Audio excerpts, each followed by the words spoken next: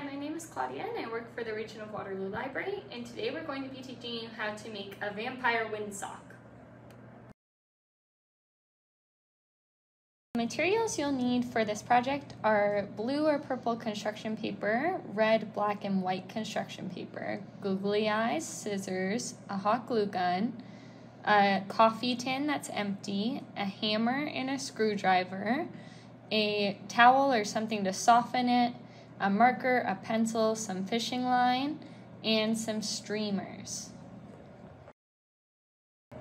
So next we're going to take a coffee tin and place it on top of a towel.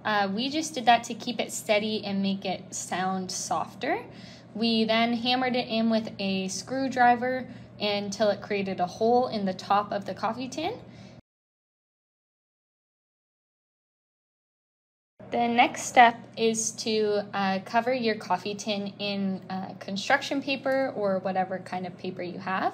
So we measured our coffee tin by putting it flat onto the piece of paper and making a line where it ended. And then we're just going to cut out the part that we don't need with our scissors and make sure that our paper is long enough to wrap around our coffee tin. To make sure that your paper is long enough, you can add on a scrap piece of paper at the end to make it wrap all the way around your coffee tin. So we just hot glued a piece of paper onto our longer piece of paper. So to cover your coffee tin, you're just going to place a bunch of hot glue on your piece of paper and roll the coffee tin so that it's around in the piece of paper. Our next step is to make a top for our coffee tin. So we just trace the bottom of the coffee tin there and cut out the circle that it created to make sure that we had the right size to cover the remaining part of the coffee tin. You also want to make sure that there's a hole in the top of your construction paper there, just to make it a little bit easier. So I made a mark and then I just took it off and hot glued the construction paper to glue on to the top of the coffee tin again. And then I also made sure to fold over some of the parts that might have gotten stuck up when I was hot gluing, just to make sure it looks nice and even. So now we're going to draw a bow tie for our vampire to wear. So to do that, I just free-handed to the best of my abilities. So I did a circle in the middle and 2 triangles on either side.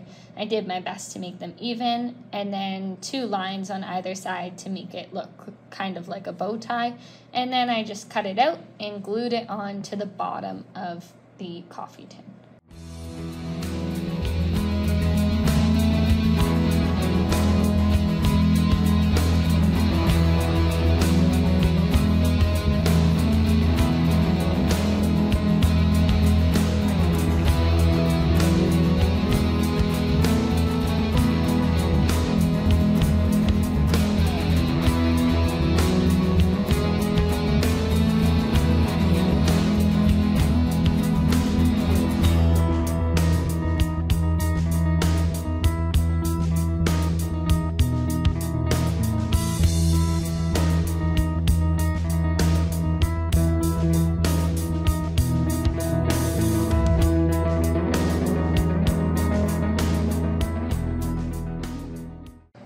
Our next step is to use our black construction paper to create a cape for our vampire. So you want it to wrap around kind of where the bow tie starts so that it looks just like a normal cape would on your neck. So you're just going to put hot glue on the top of the black construction paper and then wrap it around the bottom of the coffee tin so that it covers part of the bow tie on the bottom.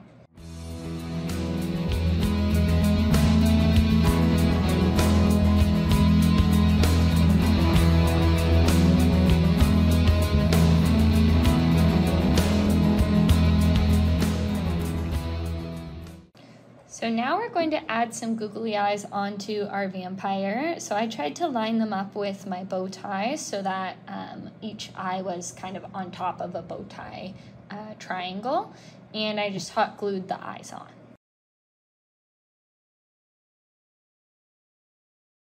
Then you can use a black marker to draw on a smiley face for your vampire. If you wanted it to look a bit more scary, you could do a more menacing look. Now you're just going to draw two triangles on a piece of white paper. These are going to be the fangs for the vampires, so just do your best to make sure that they're about the same size, and they're going to be glued on at the corners of the mouth.